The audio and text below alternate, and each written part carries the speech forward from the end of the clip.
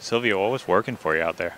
Well, really, my putting was working. I had only 26 putts today, and so I really on the back nine where my game wasn't that solid because the wind was picking up pretty strong, but I managed to have only 11 putts. That helps really a lot.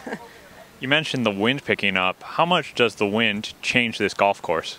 I think quite a lot, especially on the back nine, because I think they're tougher. There are some longer holes that are out there, especially playing into the wind like 18 and I think 14. So they're already long holes playing into the wind. It's going to be tough. I mean, and then obviously hitting it close is going to be really tough judging it because in the wind it's kind of swirling around even with the trees. So.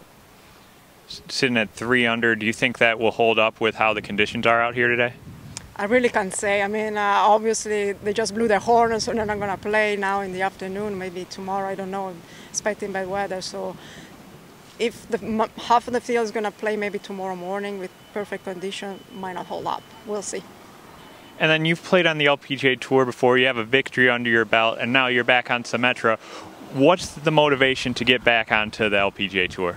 Well, I've been there for 15 years. I like being there. Obviously, I didn't play my best, so I'm here trying to get back on tour because that's where I want to belong. That's where the best players play. Perfect. Well, congratulations on a great round and best of luck the rest of the way. Thanks a lot.